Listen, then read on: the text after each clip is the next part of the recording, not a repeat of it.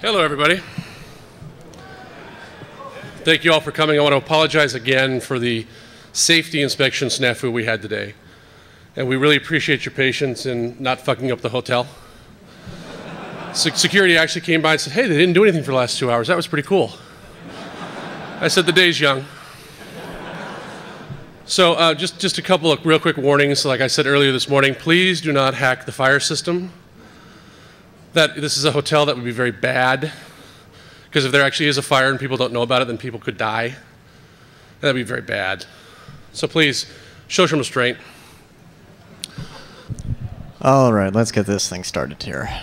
Okay, so again, apologies for all the delays and everything. I think the only people actually making any money off this whole thing are the telephone companies trying to round up all the speakers. Okay, we are at least some of the Church of Wi-Fi.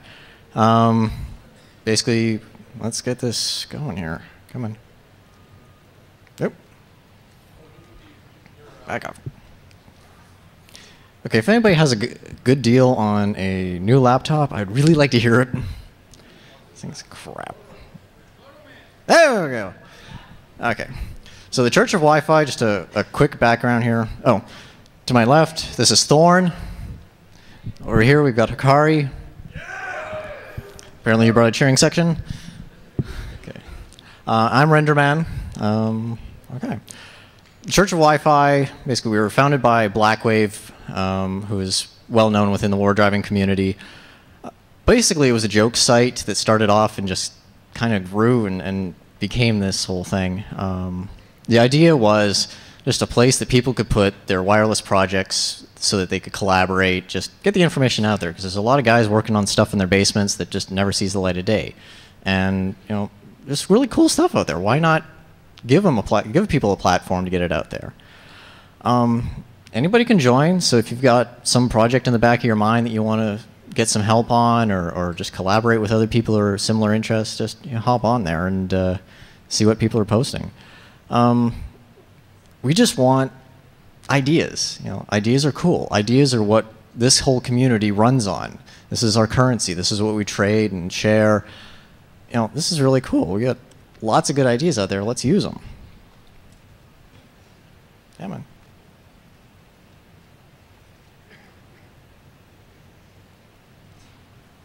And I think I locked up. Yep. I really need a new laptop. Oh, she went down hard.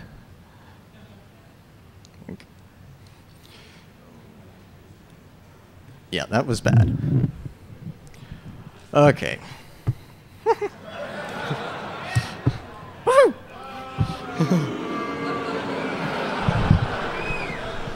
Yes, but there's also Linux on there. You got to deal with the devil sometimes.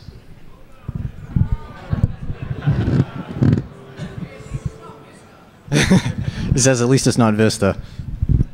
This thing would not run Vista, believe me. Oh yeah. So I'm going to try to remember what my slides were here, and we'll just go from that. Basically, what we're here today is just to show off some of the new stuff that we've developed since Shmoocon. We had a really good time there, showed off some new stuff. Bought some really nice shirts. Thank you, Bruce. And we just wanted to elaborate on what we did there and how we've expanded in just the last few months. Okay, I hope nobody was filming that. Okay. Just give me 2 seconds here.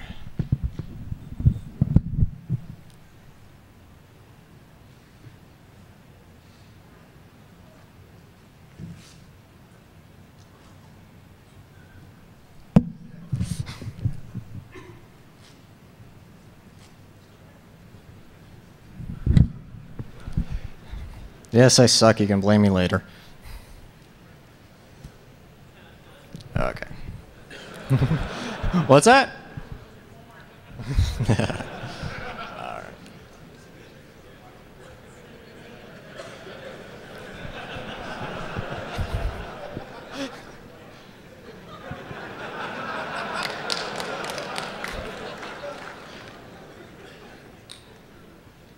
Has anybody got a really big hammer? Okay.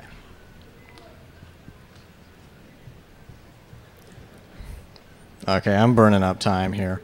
Akari, how you doing? You wanna give it a shot? Okay.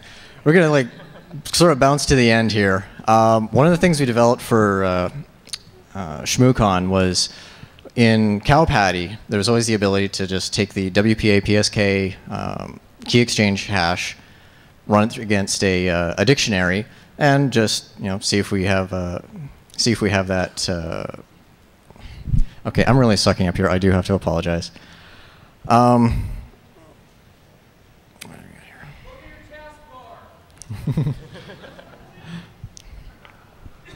right. All right. So basically, what we did was cow patty.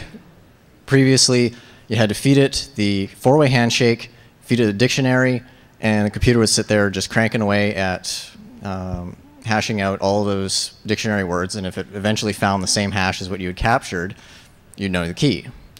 Well, there's this whole time-space memory trade-off that a lot of groups are now using. It allows you to just do all this work once to get the information hashed out and into a table. And then every time you calculate from that SSID, you're good to go. So, okay. All right.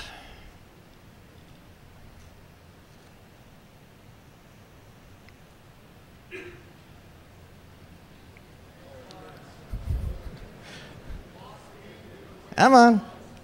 Come on. Yay!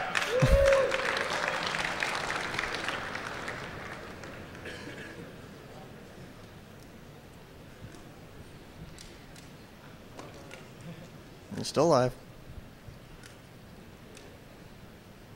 Okay. So unfortunately, Dutch couldn't be here. He was one of the other members that were hoping to be here. Is anybody else on the Church of Wifi site? Anybody around here? I know Mother is down here. Oh, there's a few others. All right. Okay. Okay, here's what we've been up to. The Church of Wifi WPA lookup tables, 7 gigs of pre-hashed passwords for the top 1,000 SSIDs from Wiggle, now online as a torrent. And if you talk to Thorn afterwards, we've got it on a removable hard drive. You can suck it off to your laptop if you like. Basically, the demo that we did at Shmoocon had my laptop doing running cow patty, normally doing 12 keys a second. You do a pre-hash of all that information on a much faster computer. You bring it back, and now we were doing it somewhere in the order of 18,000 keys a second. So 3-order magnitude increase. So these are really useful things. The Evil Bastard was another thing that we released, which is a attempt at a man-in-the-middle modified WRT, which is a real favorite toy of ours. Unfortunately, Dutch was supposed to be here, and he was supposed to bring it, and we haven't found him yet. So if somebody knows where he is, please wake him up. We hopefully have the Evil Bastard around the rest of the weekend here, and we can give you a demo on that. Another update is Kiswin. How many of you have played with Kiswin? A couple back there. It's the Windows Sigwin port of the Kismet client.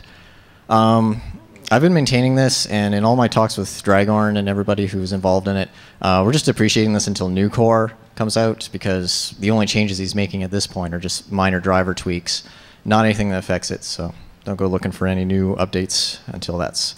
But I do have it on good authority from Dragorn that he's looking at a new, finally getting the client running within about the next month. So hopefully we'll have a new core release by the end of the summer. We've been busy. One of the things that came about on the NetStumbler and Church of Wifi forums has been the advent of the headless WarDriver. I know that there's been various efforts for car computers and everything to try to get just a simple computer. You plug it in, it fires up, starts scanning immediately. Well, Beekman was a really brilliant guy who came up with a way of doing this just on a modded WRT. We've also got some information about the Sneaky Bastard, which is a project I came up with. Also going to throw out a concept to you guys for a concept of a wireless virus based in hardware. Really curious to see where this goes. It's just, I think it's going to be the next vector for wireless attacks. Bigger, better, faster WPA cracking. I'm never happy. I always want bigger and better tables. This guy can attest to it. He saved my butt a few times. WPA, it's a good target, but kind of went for WPA too. It's a little more fun. All right. I'm kind of rushing here, but headless WarDriving. Everybody's got their laptop sitting in the front seat when they're out WarDriving. They got their rigs. They got the antenna on the roof and everything. I want us to see something. I've always had this dream of something you could just give to your grandmother. Say, here, plug this into the 12-volt cigarette lighter. Away it goes. You know, give me the thing back, and all your information's on the card. What you need is GPS, storage, something to power it. It's surprising. I have not seen any before Beekman came around and started pioneering this project. There have been small embedded PCs and everything like this, but using a WRT, which is cheap, plentiful, you can get them anywhere.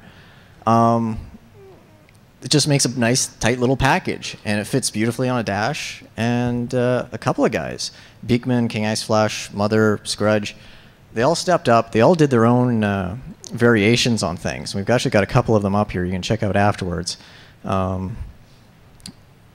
Beekman has ported GPSD over to the MIPS processor on the WRT, so that was the major hard work. That's been done. That's going to be an iPackage available on his site if you just Google for it. I believe we're also going to have that on this Church Wi-Fi site. I told him to upload that. I don't know if he has yet or not. All right. His first one, small GPS SD card, was an external GPS unit. Logs were saved to an SD card. He just basically pioneered everything. He's got rough iPackages, and he's also working on a backup power circuit so you don't lose connectivity or GPS lock when you're moving it between the vehicle and home and everything. There's a picture here. This is how it all started. Just a cheap eBay parts, a little soldering, nothing truly groundbreaking. It's just nobody ever seemed to have put it together before. You know, if I'm wrong, please prove it to me, but I don't know, I just think it's really cool. And you see the SD card up in the back corner by the power plug and the GPS hookup, right in between the WAN and Link's switch port 1. King Ice Flash, who was kind enough to send me his version so we could have it here on site, he has a temperature-controlled heat sink on this thing because his was always overheating. He wanted something, so he's got a nice little fan on the CPU, heat sinks, the whole 9 yards. This guy has a CO2 laser milling machine in his basement, the lucky bastard, and really cut this absolutely beautiful hole in the case for the SD card mod. You can take off the outer case. You don't have to, wiggle everything out or anything like that. I can pop it open afterwards and you can take a look. It's really nice. Internal GPS, so as long as this thing's just sitting on a back package shelf for your vehicle or something, it's just good to go. It's quite literally what you could just give grandmother and say, here, plug this in, pop out the card and give it to me afterwards, and there'll be data. There's a picture of some of the internals here. That's the really nice hole that he cut. I can't tell you, I'm envious. Mother, who was kind enough to bring his unit, went even a step further, and all of the GPS, SD card, and even put in GPRS backhaul onto this thing, all on a custom circuit board that just plugs right in, and away it goes. You really need to start putting that out in a kit, because I want one. As you can see here, you don't see a lot of the wiring and that, it's all buried underneath, but etched his own board. I just love these things because this goes to show one person gets the idea, other people just grab it and run with it. This is the kind of development that needs to happen more and more. You get a really good idea, it works, just collaborate, share, because there's somebody else on the other side of the world that's probably got a better idea, or in a lot of cases I find, they've already figured out the solution, but are looking for the problem.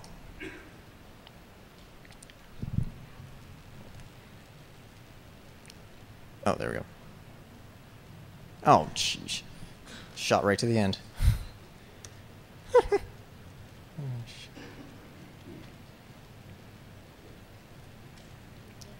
Okay, I suck.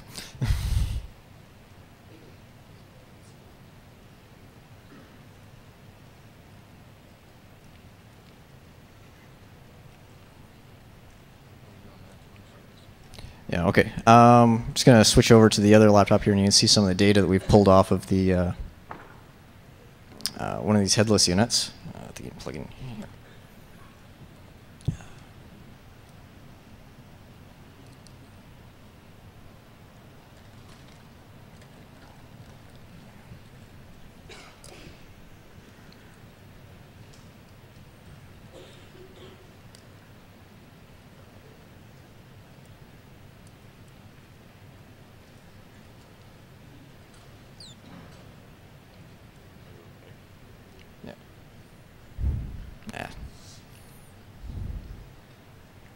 Let's worry about it later. We're a little pressed for time here. There we go. So yeah, this is just the SD card that we yanked out of the King Ice Flashes unit. I had running about 10 minutes before the talk. And you see we've got full data. We don't have GPS because obviously we're indoors and we're not going to be getting signal.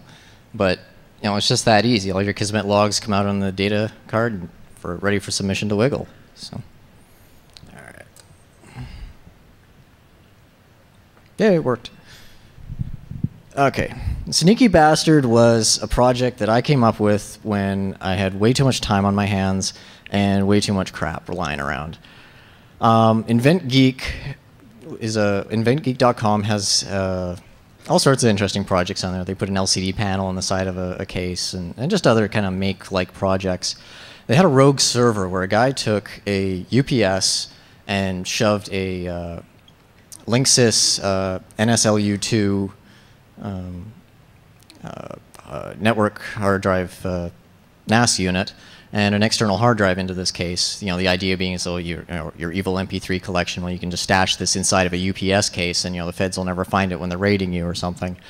I thought it was an interesting idea, but you know the whole idea of just storage just didn't make a lot of sense. However, if you have a rogue access point inside of this case, this is a much better platform, I think, than just for storage. A UPS is normally plugged straight into mains power and a lot of UPSs have a network pass-through surge protection as well. So you've got power, you've got network. This is all we need if we want to have a rogue access point. Previously, for pen testing, I had used this guy. This is Edward. Edward has a Belkin access point built into him and matrix-style connections through the back of the neck. This was built because a friend of mine was always joking that when his daughter was born, you know, I'd be handing his daughter a teddy bear with antennas sticking out of it and say, "Yeah, just go past the security man. Go past the security man." So just to shut him up, I actually built the thing. This is the little lady it was built for next to her, next to him. But you know, this sort of thing is kind of hard to get past on a professional pen test or anything. You're not, you know, a teddy bear kind of sticks out, but a UPS under your arm doesn't. So I had a flood in my basement a couple of years ago, and for some reason I kept the case off of an APC 350 UPS that got wet. Battery and circuitry was all fried, it was of no use, but I kept the thing for some reason. Gutted the interior, ripped out all the power circuitry, the battery case, the battery and everything. A little bit of soldering, jumpered around the where the power control circuitry was. So now all of the power plugs on top still work. So you can plug this thing into the wall, plug in a lamp, everything works. Spliced in a power for the WRT's wall wart because I still wanted to be able to use the WRT for other things. Couple of patch cables run into the network surge suppression access, or the RJ45s on that, and you've got the perfect hidden access point. You know, a UPS sitting under somebody's desk, plugged into the network, plugged into the power, isn't going to raise a lot of alarm bells. You load something like the Evil Bastard firmware or something like Feruza WRT, and who knows what kind of mayhem could occur with this thing. I mean, the imagination is your only limit. A few pictures here. You know, from the outside, looks absolutely normal. You know, power button still works, everything.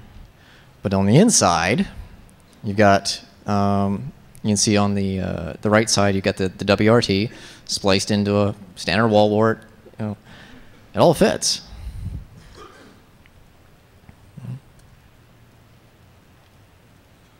Come on, don't lock up on me. Okay, the picture's not that big.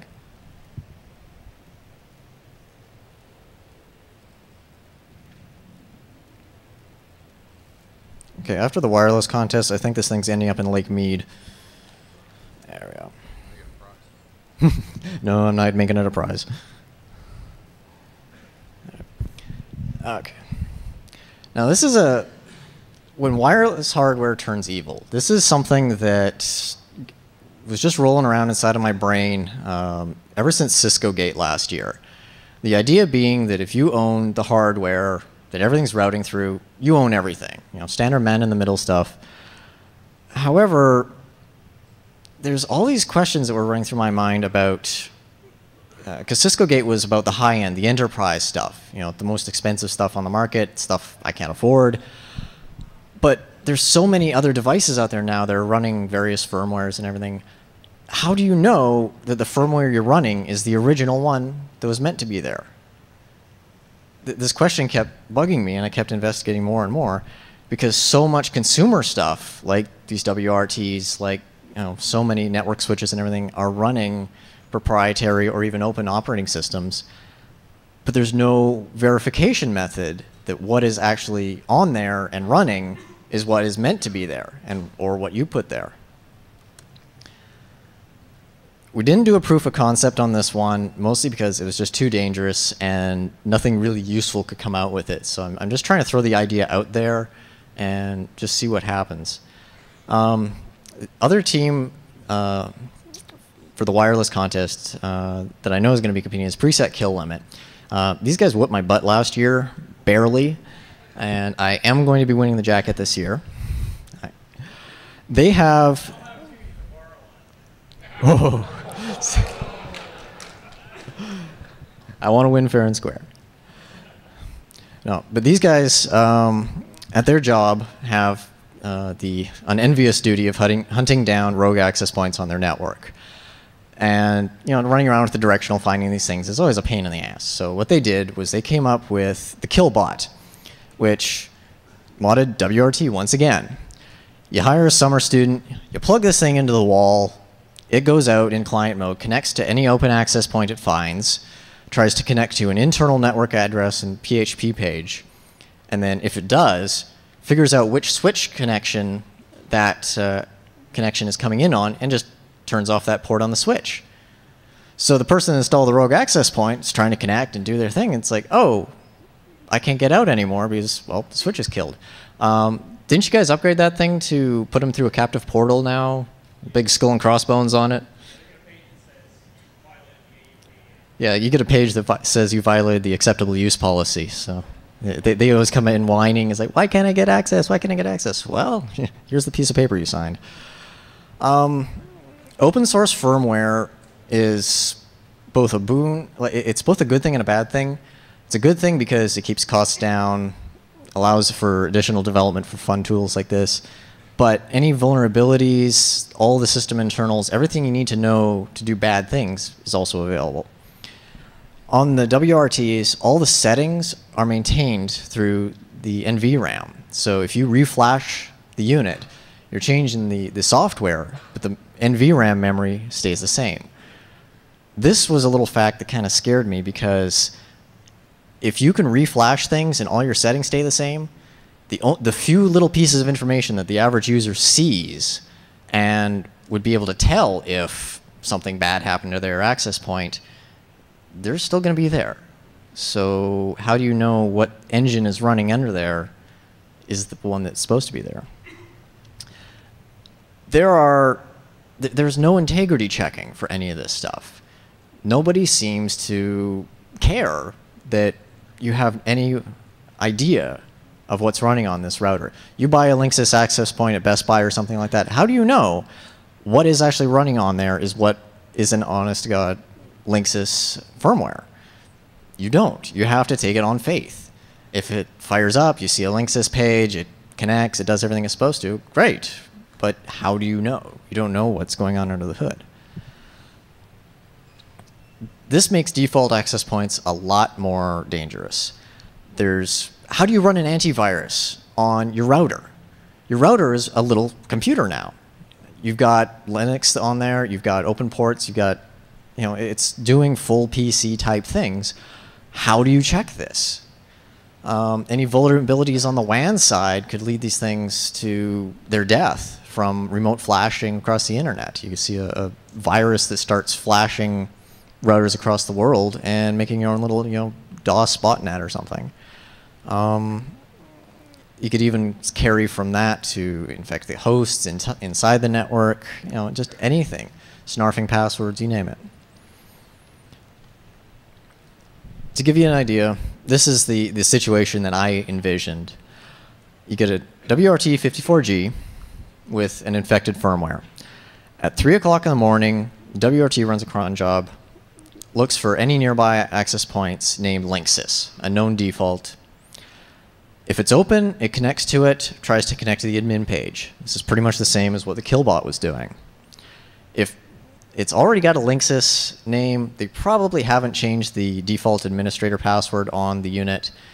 And hey, if you can connect to that, you've got direct access to the flash utility.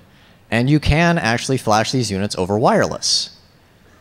This is dumb. I don't know why they're like this out of the box. Unit gets reflashed, reboots. Because the NVRAM doesn't get changed, the SSID channel, all that stuff is maintained. And as far as the user sees, there was just a little blip at 3 o'clock in the morning. Still connects, still gets out to the internet, but you don't know what's being snarfed in the middle. So this is my really craptacular Visio drawings. Basically scans, connects, sends the new firmware.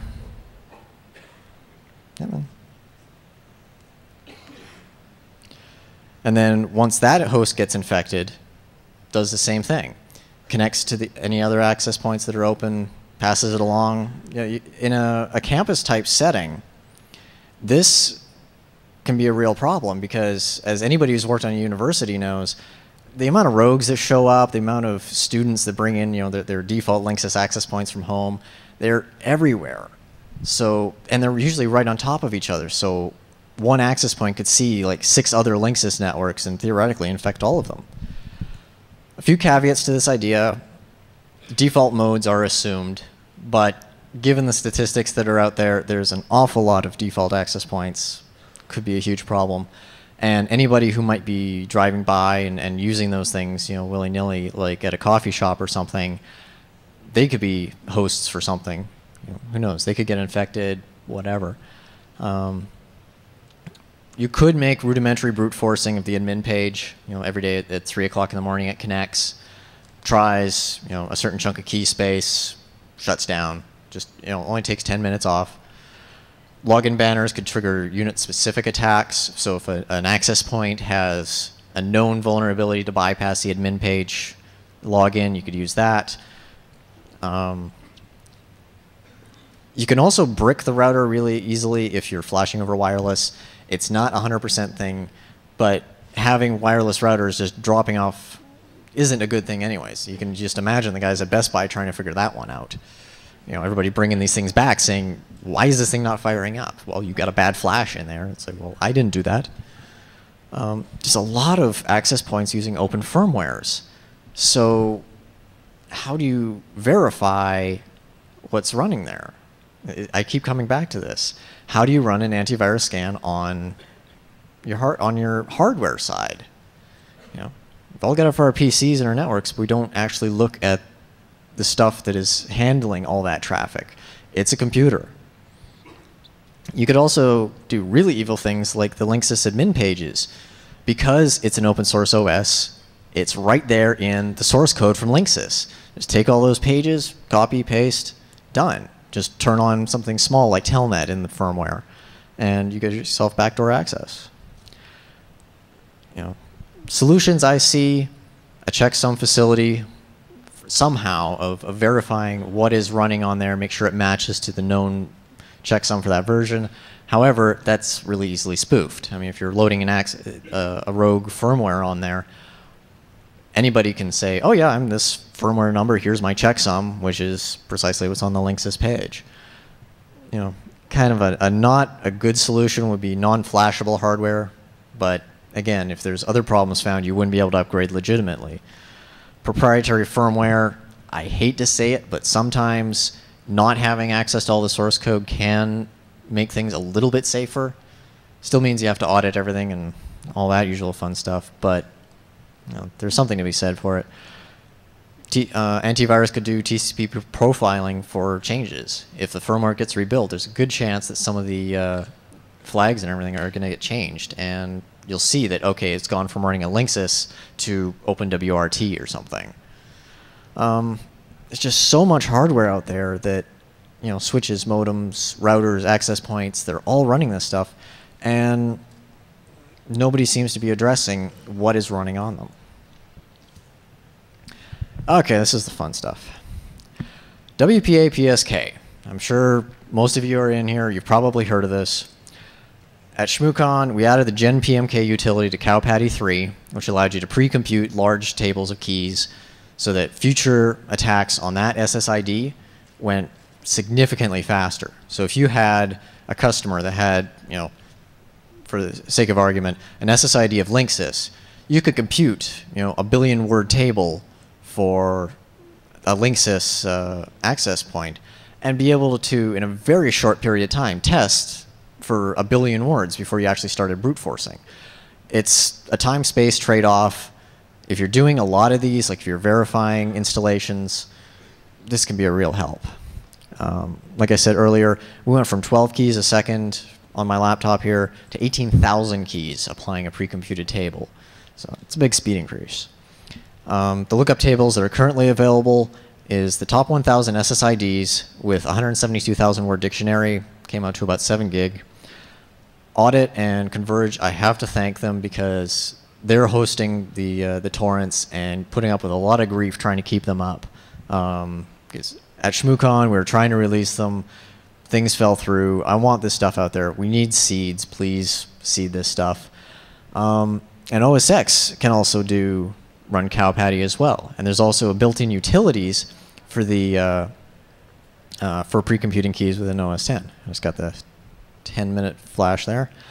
7 gigs is a good start, but you know, I wanted more. I wanted to be able to walk up to pretty much any network and take a whack at this thing and have a good chance of getting a password.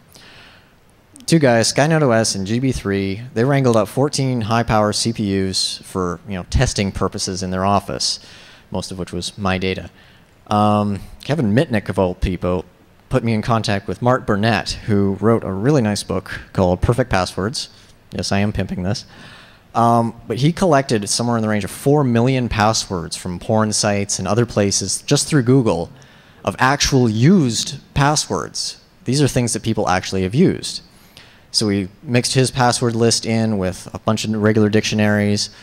You know, they computed this for 3 weeks, 3 blown fuses, and the damn tables didn't work.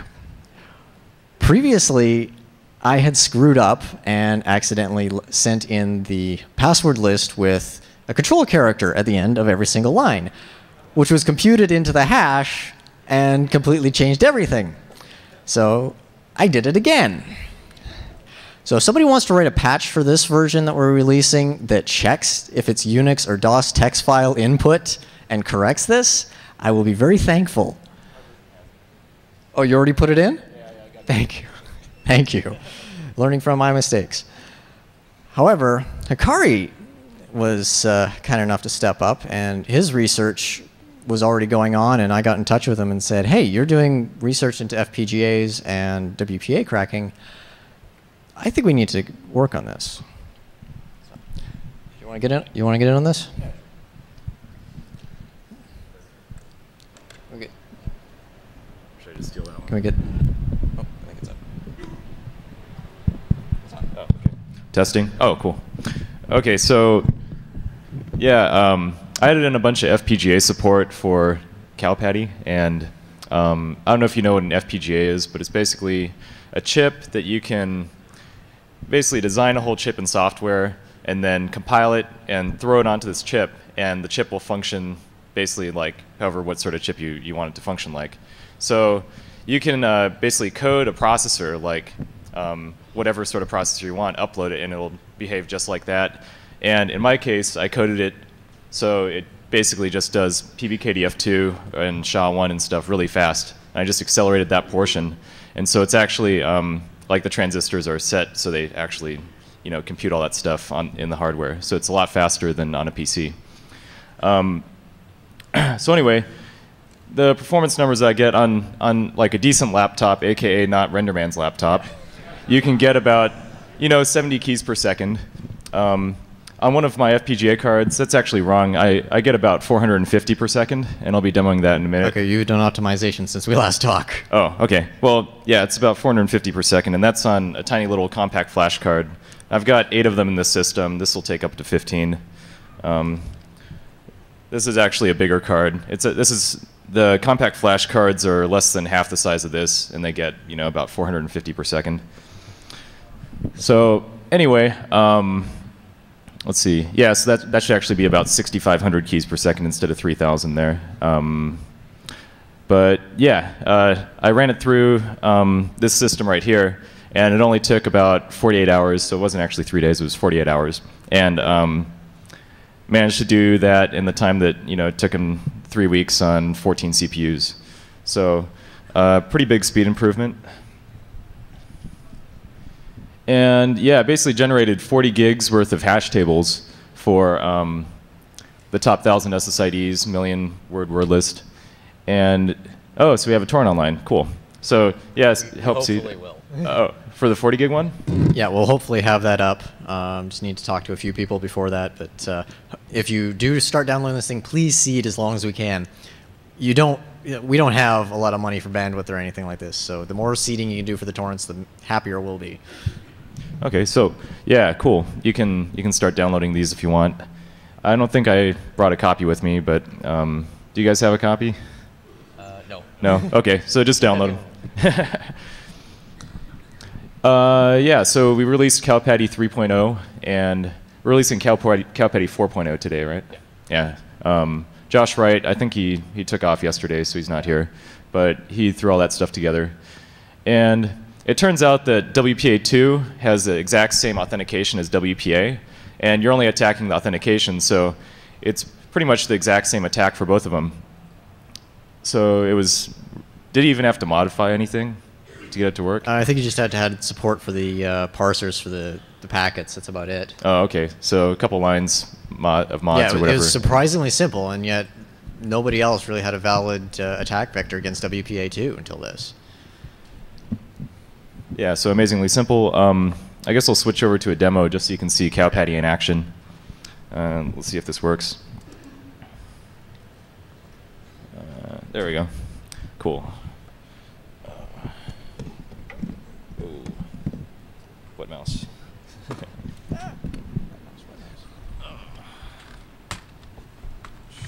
Yeah, we don't have a monitor for this up here, so he's got to look behind him.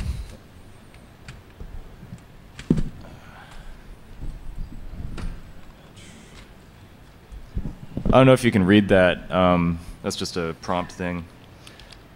Oops. So normally you can just run CalPatty, and those are the different options here.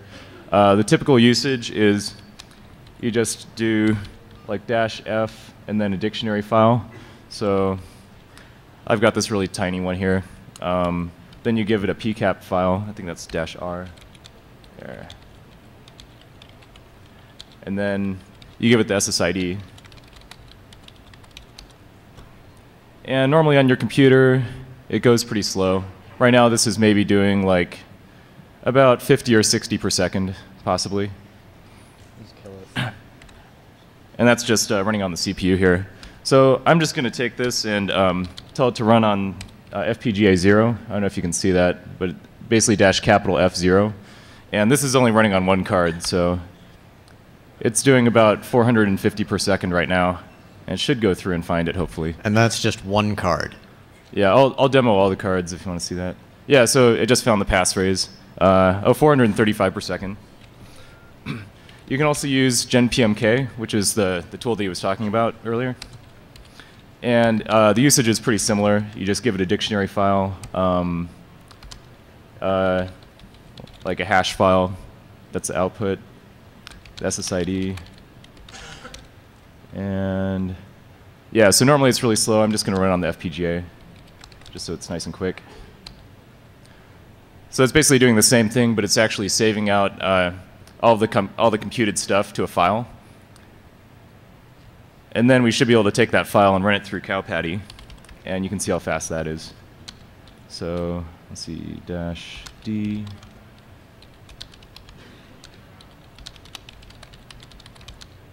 And so this doesn't use the FPGA at all. You can run this on your computer as long as you download these hash files. And there we go. So it did it at about 70,000 per second, and it just found it just like that.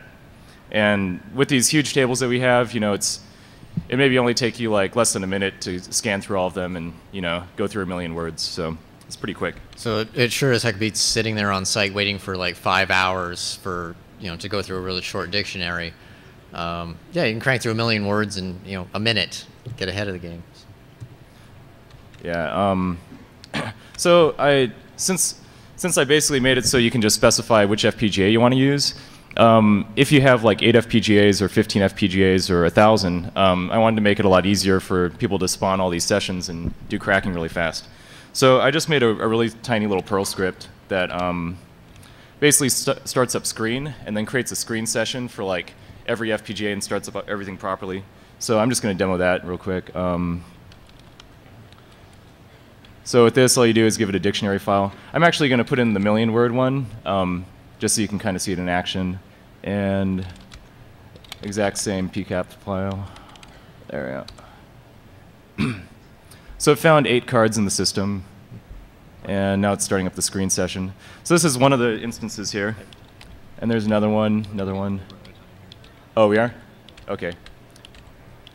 So it should find it in, there we go.